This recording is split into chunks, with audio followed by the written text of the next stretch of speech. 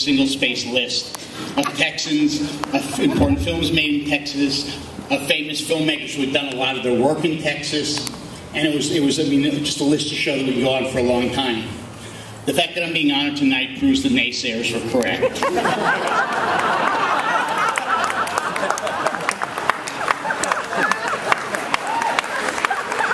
Now, so brace yourselves. I'm going to go a little long just because I figure everybody else up here has gotten many honors, won't get many more, and this is my shot.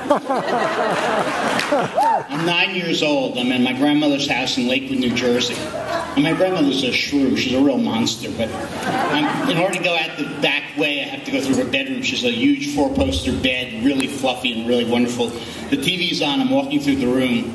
There's a movie on the TV. I climb on the bed to watch it for a couple of minutes. I'm there until it ends. It's Frank Capra's Lost Horizon, and I left the room a different person than when I entered it, and in a lot of ways that marked the rest of my life. A couple of years later, and my whole life is a story of meeting people and people reaching out to me and people asking me to do things. I'm much less an instigator than I am an enabler. But several years later in Teaneck, New Jersey, where I grew up, I was in the library and I met a friend of mine, somebody I knew, but we didn't know each other really well. And he was in the library at a table. We sat down and started talking movies. This was Leonard Maltin, who wanted to be an entertainment tonight and do all the TV movie books. And that Saturday, we were 12 years old. That Saturday, he took me to New York City. We went to the Museum of Modern Art to watch a program of Charlie Chaplin shorts. And it was sold out. But we, hundreds of times after that, went into New York. We went to film societies, to museums, to theaters, to collectors' homes, and spent much of my childhood watching movies that people would love to see, that you just couldn't see in every way. And so Len really was the first one to open me up. Years later, I was kind of lost. I'd come to UT as a graduate English student because I'd been an undergraduate English student because I couldn't think of anything else to do. And Len suggested that I visit the UTF RTF department because he knew some people there. And I went and I met graduate students and professors who I'm friends with to this day. And at one point, George Weed said to me, one of the professors, if you want to join as a graduate film student in RTF, we'd be happy to have you. And I'm pretty sure they wanted a conduit to Len. But it was very gracious of them, and I joined the film department at the University of Texas, and everything that's happened to me happened after that. The people I'm still working with, I met there. The goals that we aspired to began there. It was really because of Len, because of the UT RTF department, because of Cinema Texas, really changed my life.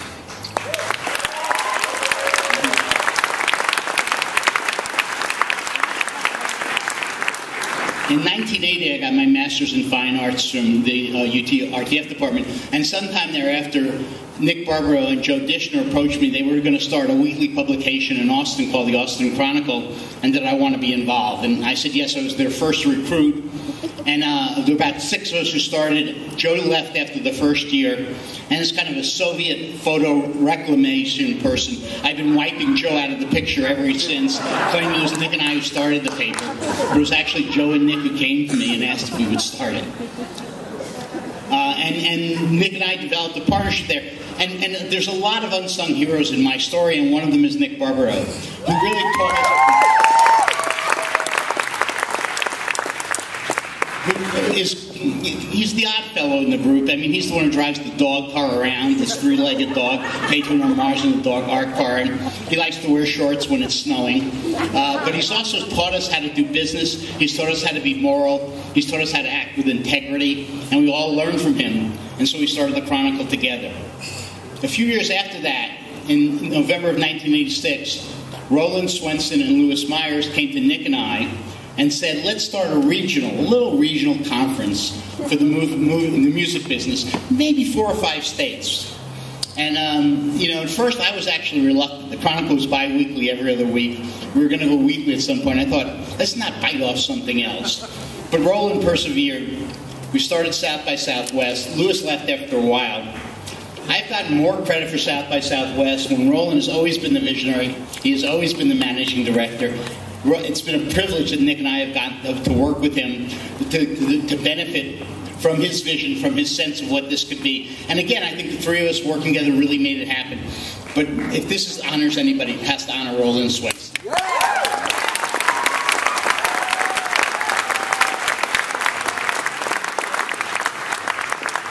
in 1985, I met Rick Linklater at a club, Liberty Lunch. We began talking, we became friendly. I gave him an ad in the Chronicle for his first event that would eventually become the Austin Film Society. Thereafter, he asked me and Charlie Nafis and Charles Ramirez-Berg, and Chip Bray comes in pretty early on, but he asked if we'd be the founding board members of the Film Society.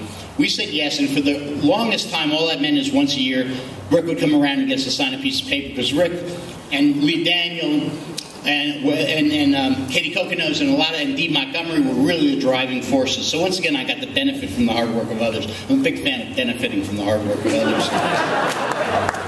And then Rick asked if I'd be in a movie he was making.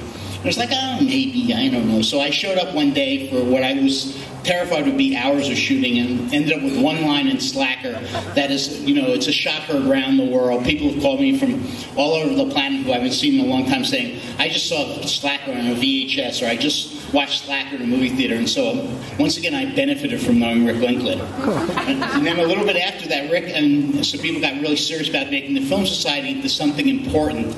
We created a board. I was the first board president. And we began to do things. Rick called me again. And this is Rick Linklater. This is not me calling Rick. This is Rick Linklater. Called me in about 96 and said, you know, federal and state funding for the arts has dried up. Let's create a Texas Filmmakers Production Fund. We'll get our friends, Robert Rodriguez, Quentin Tarantino, Mike Judge, myself, to show their movies. We'll do premieres. We'll charge for those premieres, and we'll take that money and we'll give it to independent film and video makers. And since 1996,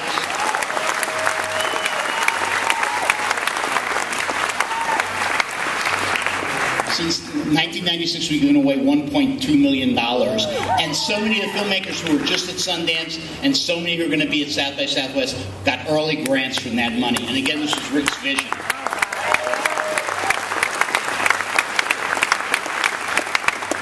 And later, Rick would come to me and he would say, you know, we should take some of the hangars at the airport and turn them into a studio. And we spent a year negotiating with the city. And since then, $3 billion worth of film production has come to Austin through the Austin Studios. And again, it was Rick and Rebecca and the Film Society people.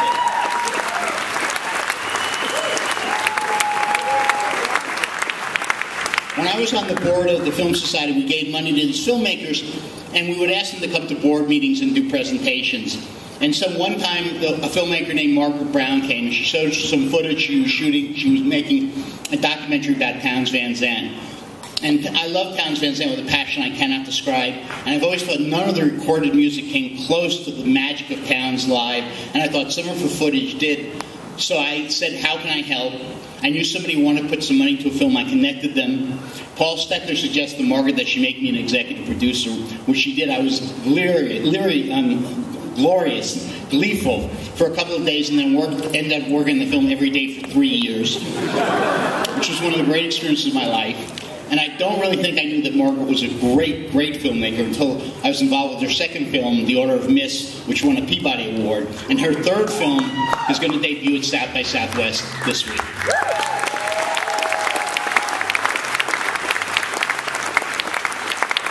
I'm not even talking about Paul Steckler here or Robert Rodriguez or all these other people who I really should, but I'm not. There's just a couple more I want to talk about. One of the things that gets to happen to me now that I get credit for is I found a friend named Elliot Roberts. And Elliot's one of the most remarkable people I know. He's told me stories about how he does business. I've read stories about how he does business. And I tend to do them as business koan. When I'm talking to people who are entrepreneurial, I tend to tell them Elliot Roberts stories so they can ponder on it and think about it. And Elliot called me a couple of weeks back, and this is just how it makes it look like I do things when I don't. Elliot called me and said, Louis, I have a huge favor to ask of you. Now, I should point out that Elliot Roberts has been Neil Young's manager since Neil Young left the Buffalo Springfield. That entire amazing career is due to Elliot, as are many careers. So Elliot called me and said, I have a favor to ask. He said, Neil Young's got a new delivery system for music.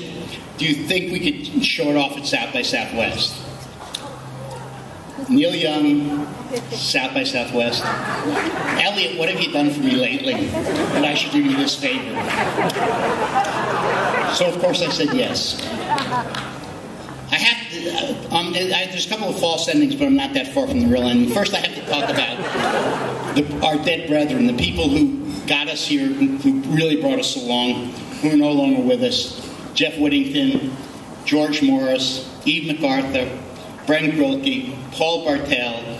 The list goes on. It's really long, but so many people contributed to make what I think is an extraordinary scene. And then I really have to talk about the people who made it happen. With South by Southwest Film, it was Nancy Schaefer, and there was Matt Dendler, and Angela Davis, and Matt Dendler, and Janet Pearson, who've really taken it and made this an international event.